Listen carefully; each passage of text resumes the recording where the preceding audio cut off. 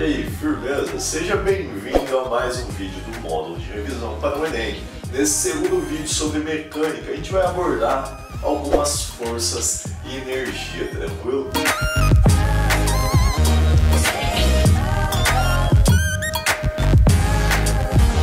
Começamos pela força, peso e força normal. A força, a gente definiu no outro vídeo o que é uma força. E você deve se lembrar que força é massa vezes aceleração. O que acontece em relação à força-peso é que a gente vai substituir a força, o Fzinho, por P, mas continua sendo uma força. A massa vai ser a massa do sujeito que a gente está averiguando. E a aceleração, muitas vezes, nos exercícios vem como G. Então, pense que a força, em vez do Fzinho, vai ser a força-peso, só substituir o F pelo P. E o A vai ser substituído pelo G de gravidade, beleza? Sempre também tem a representação. A gente verifica aqui que você tem um sujeito que ele está sobre uma superfície, muito provavelmente da Terra. Você tem a aceleração da gravidade, isso você deve lembrar que a gravidade sempre vai nos puxar para o centro da Terra. Então o ponto referencial que a gente vai tomar vai ser ela puxando na direção do centro da Terra, no sentido do centro da Terra. Então a força-peso atua sempre para baixo, beleza? O bloco ação e reação, que a gente também viu nas leis de Newton,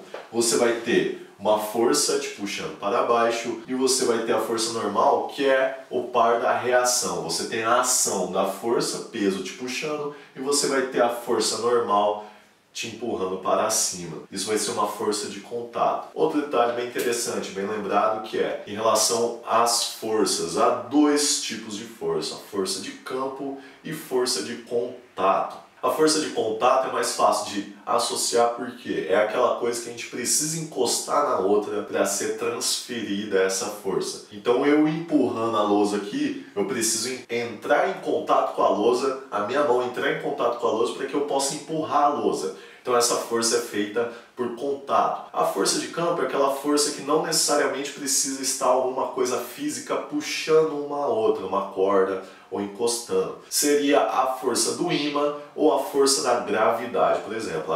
Ela age à distância. Então sempre se recorde disso. Força de contato e força de campo. Só fazendo um adendo também aqui, em relação à força-peso, a gente vai ter dois sistemas que eles gostam muito, que o Enem gosta muito de empregar. Ou na questão de elevadores, ou na questão de planetas, beleza? Na questão de planetas, o que vai mudar? A gravidade do planeta varia. A massa do sujeito sempre vai ser a mesma, mas a gravidade do planeta altera. Com isso, altera o peso, tranquilo? E na relação dos elevadores, por quê? Quando você está descendo, você tem a sensação que está mais leve. Quando você está subindo, você tem uma sensação mesmo que inicial de que você está mais pesado. Então eles gostam dessa associação, utilizar equações da força-peso ou questões da força-peso envolvendo o elevador ou outros planetas. Então busca estudar e tentar empregar esse conhecimento nesses dois sistemas. Falaremos agora de trabalho e energia, porque toda força vai ser aplicada e geralmente vai ser na forma de trabalho. Só que a gente pode associar isso à energia, então falaremos aqui um pouco mais sobre as formas de energias mais comum abordada na mecânica, beleza? Volto a lembrar que teremos os vídeos relacionados fazendo exercício, fazendo a resolução do exercício e já explicando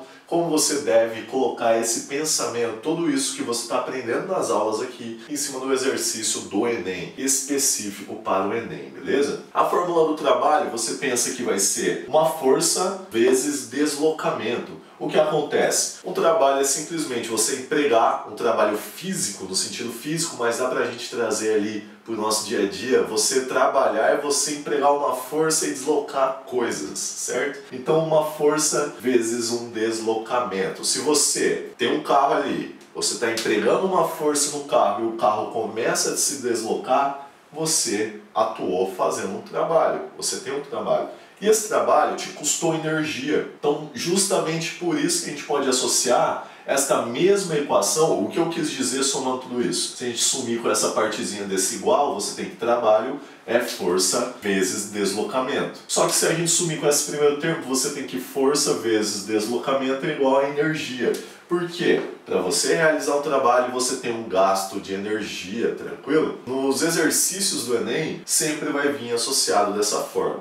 E se você se lembrar deste pensamento aqui, para exercer um trabalho sobre alguma coisa, para você ter um trabalho, você aplicou uma força e deslocou alguma coisa, você pode associar com energia. E você vai lembrar porque eu falei que você vai repetir como mantra que força é massa vezes aceleração, beleza? Então, de uma forma geral, energia vai ser força versus deslocamentos. E agora a gente vai ver as outras formas de energia que é mais cobrada na parte de mecânica. E você vai ver, vai perceber que sempre vai cair nessa equação de ser uma força empregada para deslocar alguma coisa. Tranquilo? Dando continuidade, vamos ver as formas de energia. As mais comuns e as que mais caem no Enem, lembre-se que estamos fazendo esses vídeos específicos para o Enem. Então a gente pegou e estudou todas as questões do Enem, como o Enem gosta de pedir essas questões, e a gente fez esse apanhado aqui. As energias mais abordadas são a potencial, gravitacional, a cinética e a energia elástica. Todas elas são formas de energia e todas elas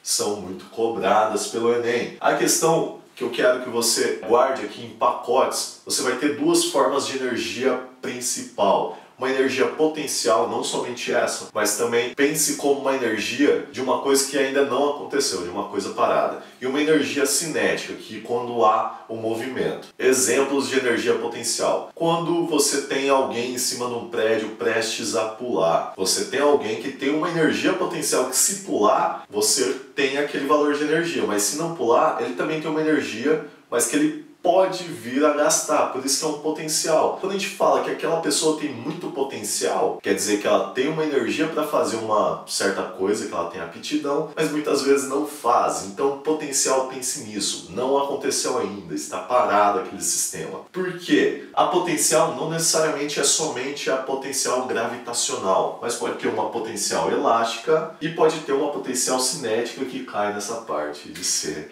uma potencial gravitacional, tranquilo? Mas vamos resumir, no nosso material vai ter tudo explicado bonitinho para você. Energia potencial. A maioria das vezes nessa questão de energia potencial vai ser de alguma coisa que está num ponto alto e vai pular ou vai ser empurrado ou algo semelhante, ela vai cair. Então a energia vai ser massa daquele objeto vezes a aceleração, que é a da gravidade, vezes a altura que aquele objeto se encontrava. Então perceba que aqui eu tenho a energia sendo m vezes a é força, força versus um deslocamento, energia ou trabalho. Então você consegue associar nessas duas partes, tranquilo? Energia cinética, quando a coisa está em movimento, você tem que a massa da coisa vezes a velocidade ao quadrado daquela coisa dividido por 2. Se a gente for retomar essa equação, como a gente chegou a essa equação, vocês verão que também cai no sistema de força versus deslocamento. Volto a dizer que no nosso material vai estar como a gente chegou nessa equação. Nem sempre as equações surgem do nada, não tem como uma equação ter surgido do nada, o cara simplesmente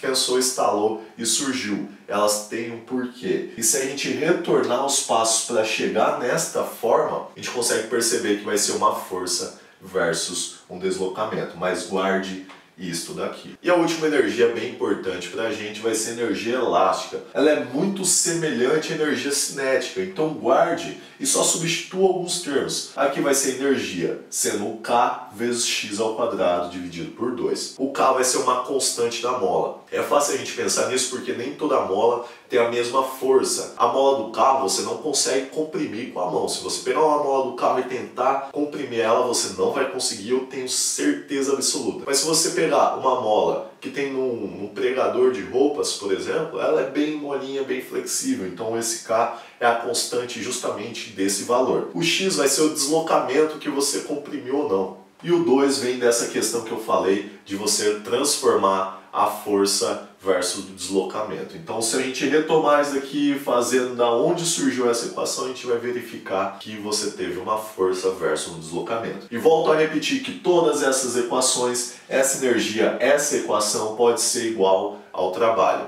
Então, se você quer calcular o trabalho elástico, é só retirar esse E e colocar como se fosse T de trabalho. Potencial, a mesma coisa. Na cinética, a mesma coisa. Então, querendo se aprofundar mais, pegue o nosso material suplementar aí que a gente disponibilizou para você, dê uma estudada e não fique afoito, porque teremos os vídeos explicando e colocando em prática toda essa teoria. Encerramos aqui mais um vídeo. Bons estudos e até a próxima!